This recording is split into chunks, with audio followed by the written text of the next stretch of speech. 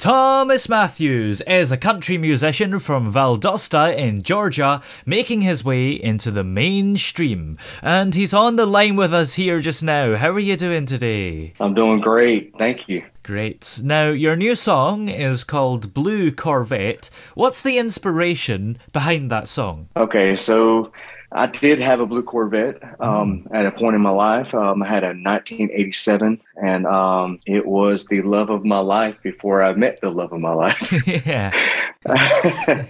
But the inspiration came behind just taking it back to the freedom and just the availability just to do whatever I wanted at that moment.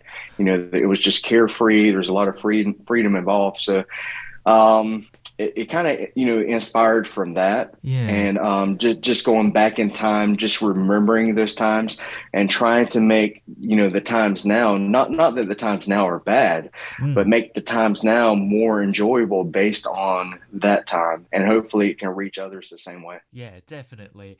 And you were talking in the past tense about when you had a blue Corvette. Do you not have it anymore then? I don't.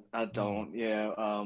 So my wife, we got pregnant, and when it happened, we drove around in that 9 months of her pregnancy, and she said, something's got to give. You need to get rid of this and get a vehicle that's more reasonable for a family.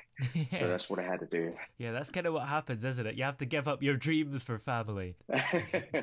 Yeah, so I just took the opportunity to write about that dream, of having one once again. Yeah, although there is a blue Corvette in the cover of the single, isn't there? So I take it you got to be with one for a brief while again. Yeah, we got in communication with a guy who owns a 1972, and he let me use it for the music video, and that was a fun experience because it had a lot of power.